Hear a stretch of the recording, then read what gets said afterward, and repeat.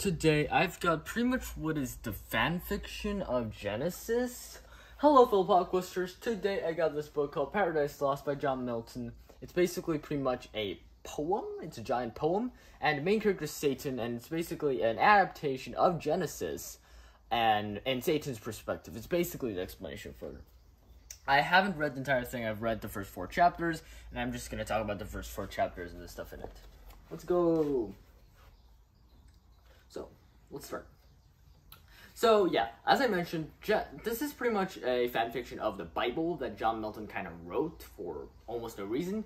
And I found it really funny, honestly, because I read the Bible once or 2 times, and especially Genesis. Like, everyone's read Genesis a couple of times, right? It's very easy to read. Even if you're not Catholic or Christian, like, I was a Catholic, and obviously I've read Genesis and several times. It's very important, Adam and Eve and all that. And even if you are like an atheist or not Christian or Catholic, you've heard of Adam and Eve and something about an apple.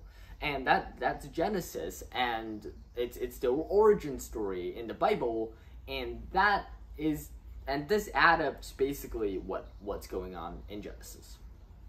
So basically, Satan's pretty much the main character in the book, and pretty much the entire book starts with Satan kind of waking up in hell, and he's been like cast down alongside his army, like a third of heaven, alongside his army of like fallen angels and people that used to be angels, and now we're all under there and we're in hell.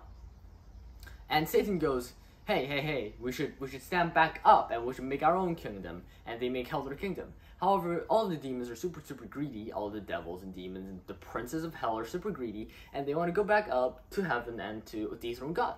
Meanwhile, God kind of knows everything, so they don't know if that's possible or not, but they think maybe the next best thing is to corrupt humanity, or God's current favorite creations. And humanity is currently 2 people, or persons, whatever. It's Adam and Eve. And it's the first woman and the first man. And it's pretty much Satan just going up there and trying to corrupt those 2. And something that's really interesting is how Satan is the main character and how he's portrayed. He's very relatable. It's like an injustice has been done to him. He was ambitious, but he was cast down because of his ambition and pride.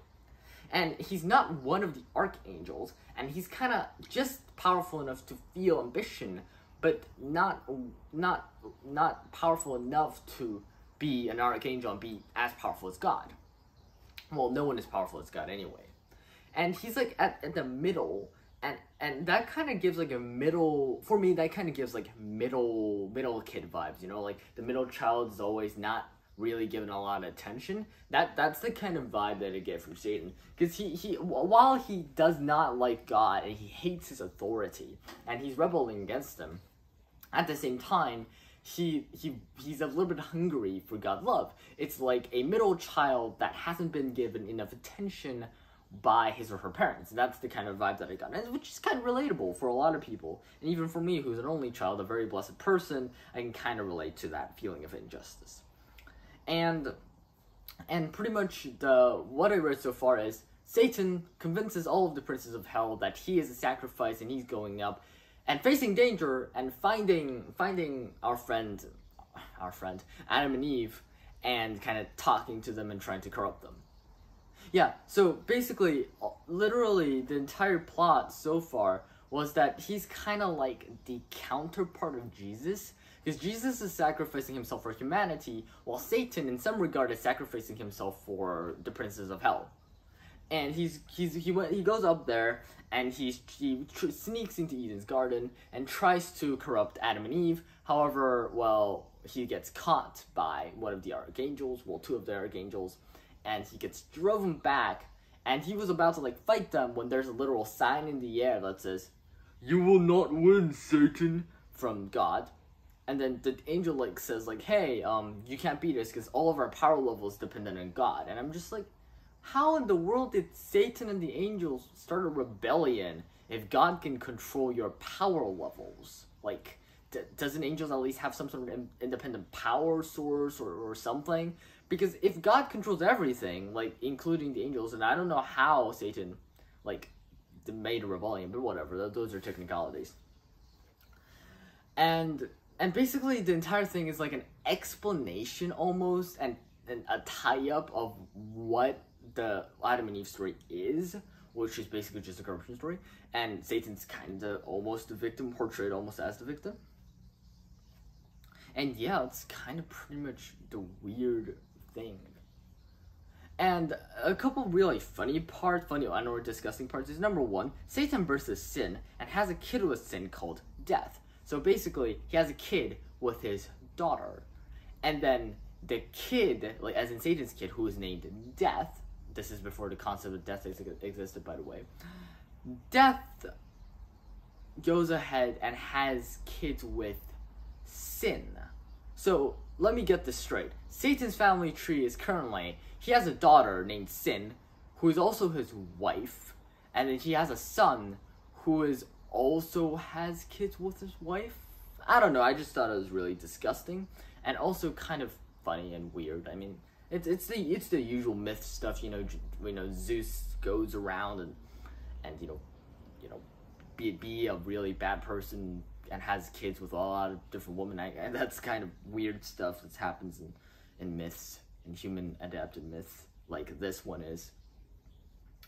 And then also all of the other demons are other gods. Like, for example, he says the book describes that Osiris, Isis is like the Egyptian gods are all princes of hell and one of the demons, and Vulcan, who is a Roman god, or a Greek, in Greek we would call him Hephaestus.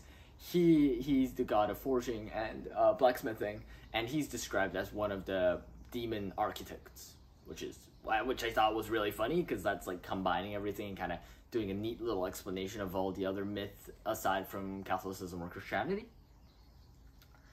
And yeah, to give just a quick generalized like summary / like roundup of what's happened so far. Satan wakes up in hell. He makes a kingdom in hell. He sacrifices himself for hell to get back at God by corrupting humanity. So he sneaks into the Garden of Eden, completely failed, and runs away. That is the end until book 4. And honestly, there's not much to talk about there. But like I said, it's interesting how how John Milton portrayed Satan almost as the victim of a rebellion, of an unjust system. And it's quite interesting because in the Bible, of course not, we don't get to see the story play out in Satan's eyes. And although we can tell that, yeah, Satan is evil, we don't get that full, like, oh, Satan is sin, whatever.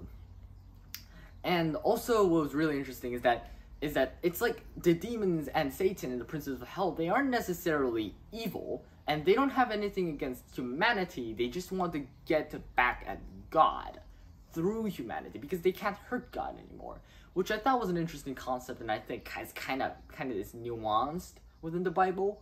If I'm correct, I'm not completely sure, and that I like how John Milton did that. The overall rating for this book will be like a 6 out of 10. It's kind of funny because it has a lot of unexpected and weird stuff, but it's not, and it has some symbolism, like, and relatability, like, and interesting factors like Satan being the main character, Satan's perspective, and how the princes of hell aren't necessarily evil, and that kind of stuff. However, overall, it's a very meh thing. If it's the Bible, it's like the Bible isn't like a great book, but it's more interesting to read than this. But because at least it's the original, right? But this feels like a kind of like a weird combination of a lot of different myths and a lot of different stories that was adapted almost into the box of Genesis, or kind of fill in the blanks of Genesis with other myths. That was the vibe I kind of got from John Milton. Of course, it is very interesting to read fanfiction, like I've already mentioned throughout this review, but in general, I'm not sure. It's a very meh book. I'm going with a 6 out of 10. Well, so far anyway. It could prove me wrong later on. Anyways, like always, your BookQuester, that's pretty much it. And I'll probably maybe come back with another review of this book after I read the rest of it. Have a great day.